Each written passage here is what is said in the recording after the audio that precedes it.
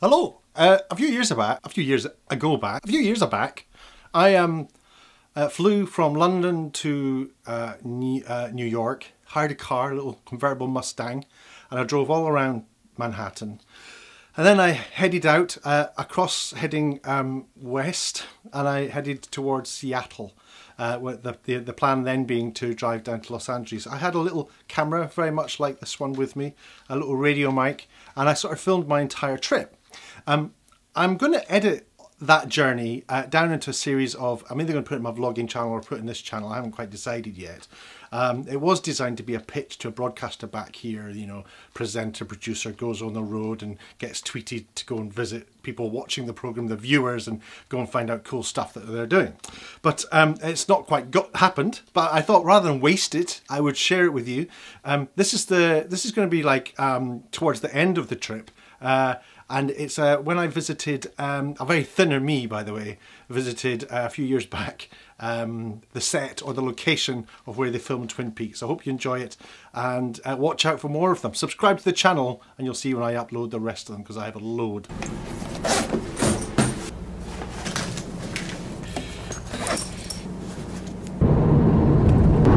This area is insane. The roads are terrible. Mountains are right on me. Oh, this is horrifyingly scary.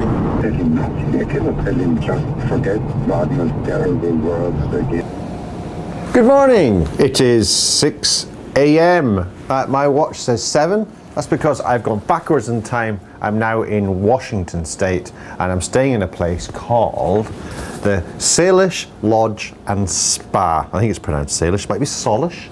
Who cares? This is a hotel that is built upon a huge, I was going to say huge, but it's a waterfall, not a huge one, which is just outside my window here actually. I can hear it. You can hear it too.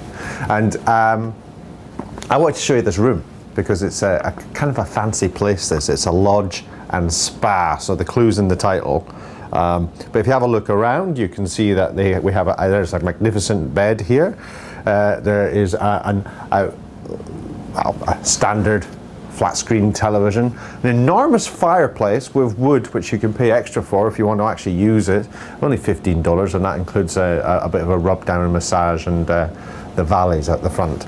A little desk area here, leather chair, nice like lounging chair over here, and through the back there there's a full-size jacuzzi and sink, and of course the obligatory and excellent toilet. There's also an assortment of baskets and whatnot where you can have your own coffee, but for a change, and the first time since I've been in America, proper coffee. Now Starbucks are better in the States than they are in the UK. It's not very interesting, but it's very true.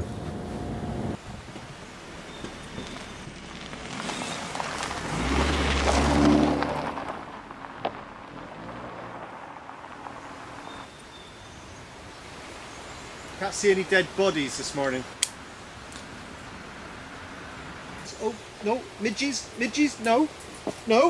Welcome to Twin Peaks, or should I say Snoqualmie, in Washington State. This is where they filmed the title sequence for Twin Peaks. They had the sign just here. In fact, I've just walked through it. And in the background, you can see Mount Si, which is just disappearing into the clouds a little bit. It's kind of like that all round here. You've just got a bunch of greenery, a bunch of wildlife, a bunch of mountains, a bit of road, and it's very, very peaceful.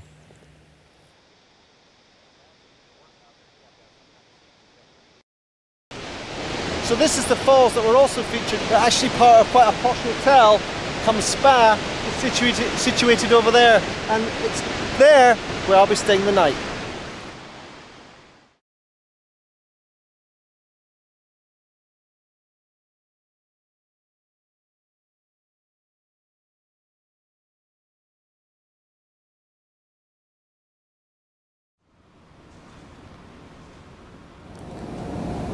Good morning. It is 6 AM. My watch says 7.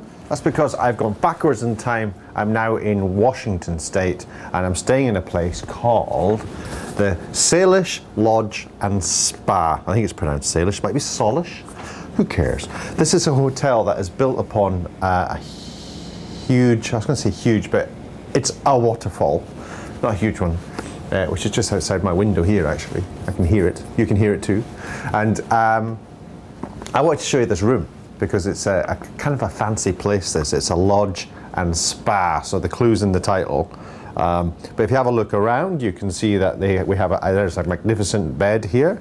There is a standard flat screen television, an enormous fireplace with wood which you can pay extra for if you want to actually use it, a little desk area here, leather chair, nice lounging chair over here, and through the back there there's a full-size jacuzzi and sink, and of course the obligatory and excellent toilet. There's also an assortment of baskets and whatnot where you can have your own coffee, but for a change, and the first time since I've been in America, proper coffee. Now, Starbucks are better in the States than they are in the UK. It's not very interesting, but it's very true. So headed out of that area and got in the car and headed towards Seattle, which is a place I've always wanted to go to. There's a lot of homeless people there, or the Bay Area I went to. There were. There's some. There they are. You can see them. And there's another one. They're quite pretty smart homeless people. Not that they wouldn't be, but they're playing chess, which you don't see much of here in London, that's for sure.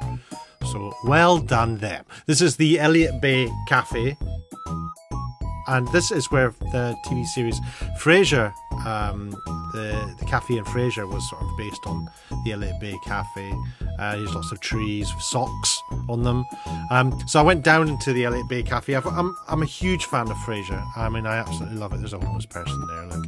And I went down here because I thought it'd be all like set up like Frasier, and it's, you know, with his picture everywhere. And in a way, it's quite nice that it wasn't. It wasn't really busy and full of tourists. I was pretty surprised. Or maybe it's such a geeky thing to know that the cafe in Frasier was based on this place. Anyway, back on the road, I saw a sexy car. I'm going to keep this next bit in because it's kind of seemed to be what was going through my mind at the time. So, you know, go with the flow.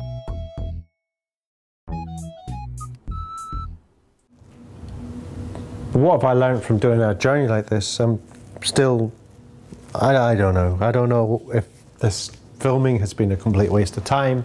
I don't know if this is any good. Am I just going to do as the tourists do, which is show off where I've been by making this film? Or maybe I just want to justify the cost of being here by making a film that is tax deductible? Do I want a pat on the back? Do I want to prove something to myself? And if that's the case, then isn't that what everyone else is doing who are also taking rooms in motels up and down the country and all around the world? And